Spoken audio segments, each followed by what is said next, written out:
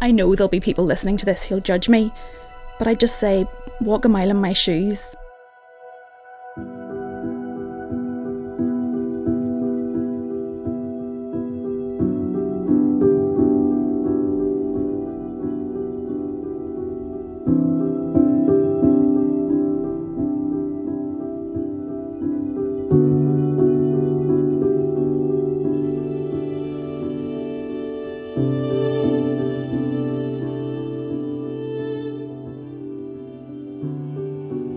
I'd only slept with one person when I got HIV.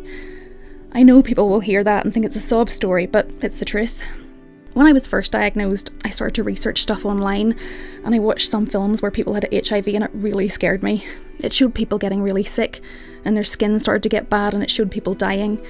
I thought, is this what's going to happen to me?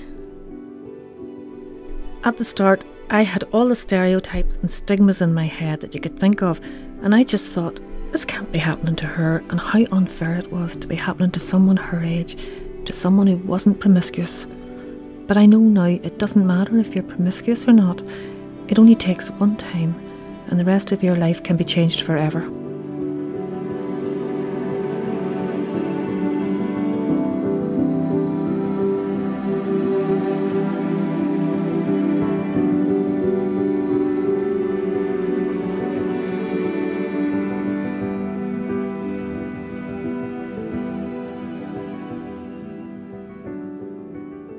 After my diagnosis, I went on medication that brought my HIV blood count really low, to the point where it was undetectable, and I got pregnant.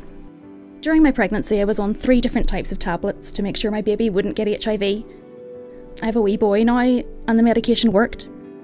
Yes, I have HIV, but it isn't going to stop me being there for my son. I still have a roof over my head. I have family support.